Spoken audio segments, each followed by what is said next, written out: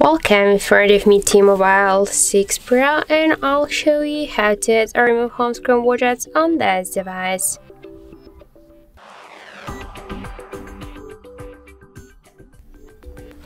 So first, just let's hold for a while our device home screen, and then you'll see here the widgets icon. After that, we can see here all of the available widgets which we can add to our device home screen. For example, in calendar app, we can see here two types of the widgets, two types. We can add the full month view or the shadow. Just to add the widget, we should hold it, and after that, drag it to our home screen. For example, let's add it here. If you want to move the widgets on the screen, you should just make it by this way, hold and drag. We can also move widgets between the screens, and we can create new screens for the widgets.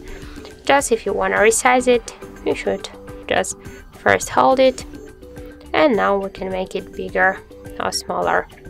If you want to remove the widget from your device home screen, you should hold and after that drag it here to remove icon, and that's it.